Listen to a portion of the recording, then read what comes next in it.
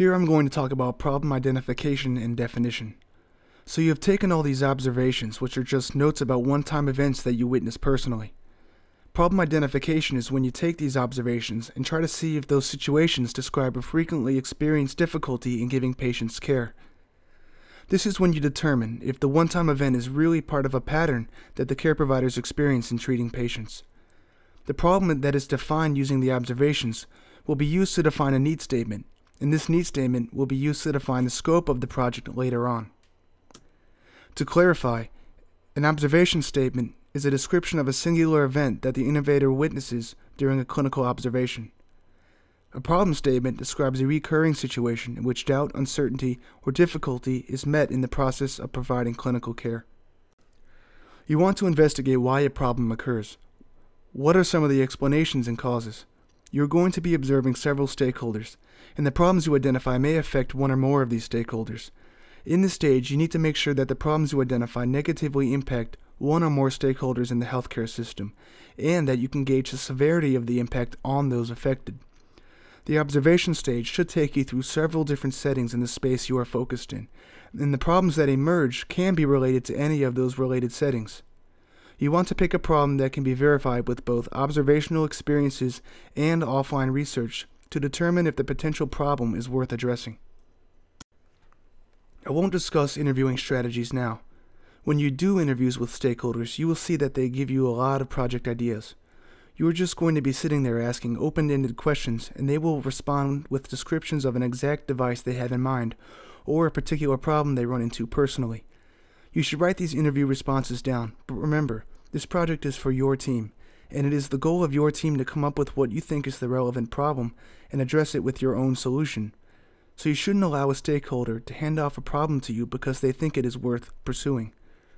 You should take that as one of the inputs to the problem, and you have to verify that as a team, and then back it up on your own to justify defining that problem.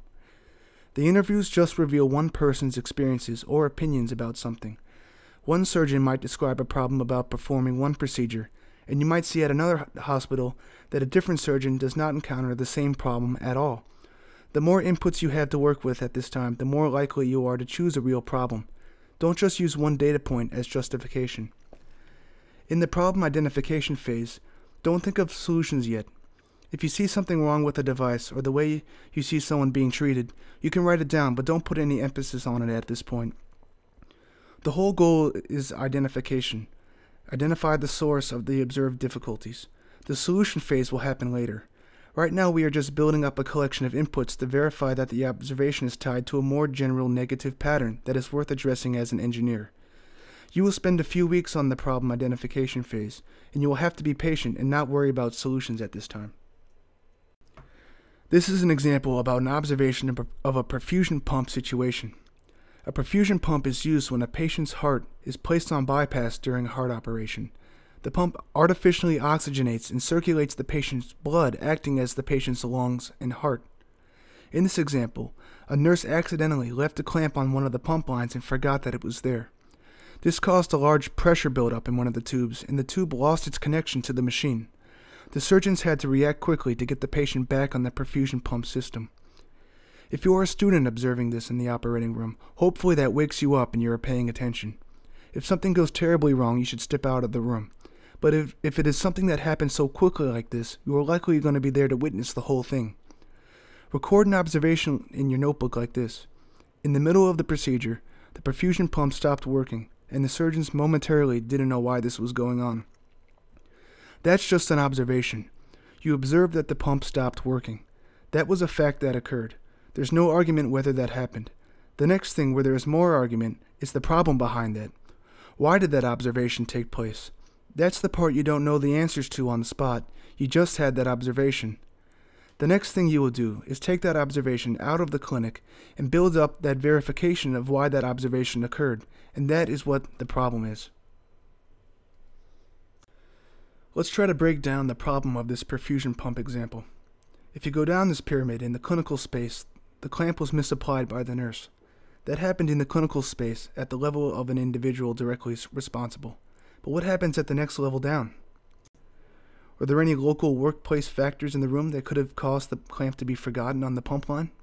Was the perfusionist performing a distracting or fatiguing task that prevented an earlier discovery of the forgotten clamp? Was there a lack of communication or organization inside the operating room? Are there not enough safety checks and pauses during the procedure before moving on? Go down another level to the organization level. Did the incident occur because resources were stressed at the hospital? Did the incident happen because of the equipment available or the unavailability of equipment? Was the wrong clamp ordered, or was there a missing label? All of these things could contribute to the cause of the incident. It is up to you to work through a pyramid like this to identify the true cause of the problem. What happened in this example was that a nurse made a careless error in the clinical space.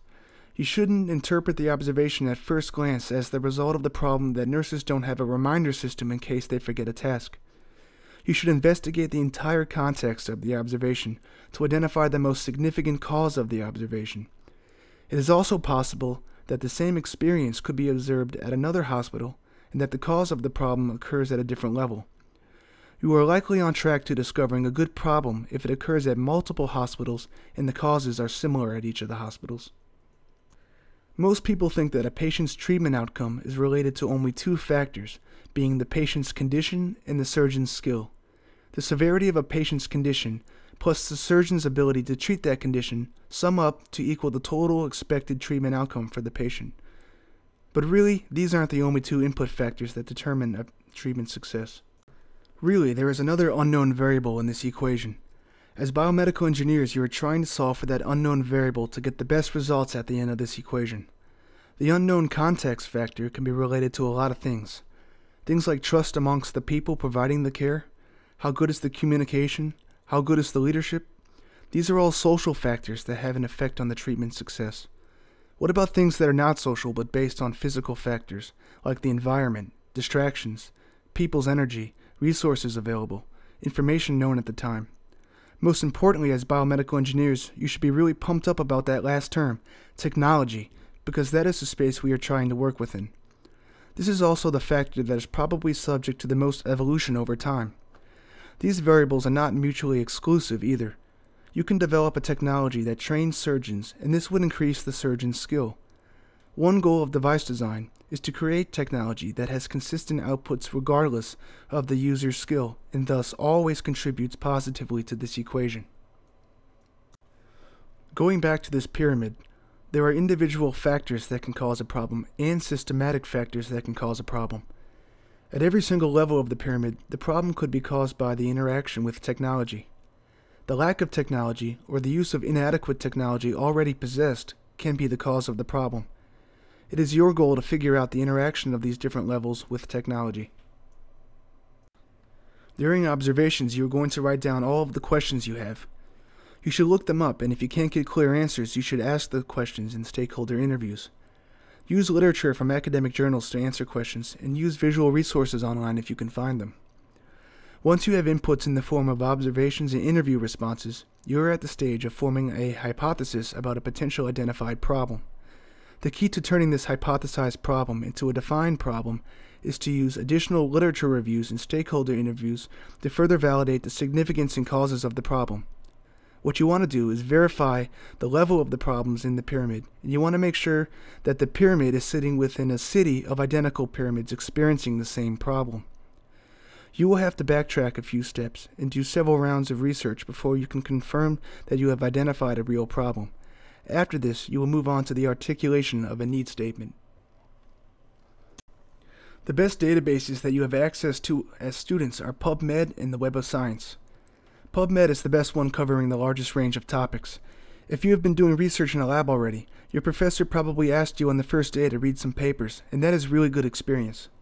I really want you to be able to find relevant papers and use them effectively to justify your decisions. The most effective way to gain credibility from engineers, scientists, and physicians listening to your presentations and reading your reports is to demonstrate effective use of published literature. Your points are most effective when you cite information from academic journals found on these databases. It looks good when you bring up information found in the literature during your interviews with stakeholders. Look for key papers and ask your stakeholders to comment on some of the key findings. The second best database is Web of Science. Also, check out the North Carolina Biotechnology Center. They have access to a lot of articles and databases.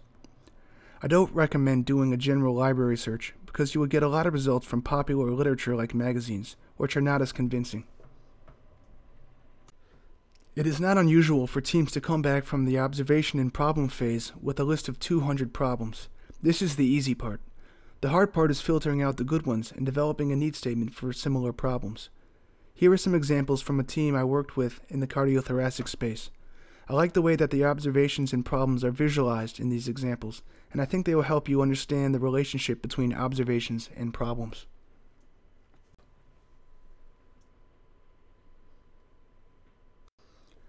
The observation here was that someone saw in the ICU, which is the intensive care unit where people go to recover immediately after a surgery, that wires and IV lines were getting tangled during patient transport. The team member found a journal paper discussing this issue and its causes. The frequency of the problem was also indicated in the paper.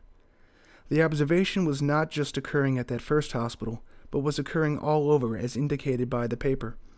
For this reason, this observation was easily translated to an identified problem. I'm not going to talk about the need statement at this point. In the second example, we saw that most of the patients having heart operations were obese, and that the surgeons were having difficulty performing minimally invasive procedures on them because of the excess tissue. This was an observation we noted over several weeks. The problem was that the surgeons are not able to provide the same type of treatment to obese patients, even though they would benefit. This was cited in several papers and made it clear that this was a real problem that surgeons around the country experience.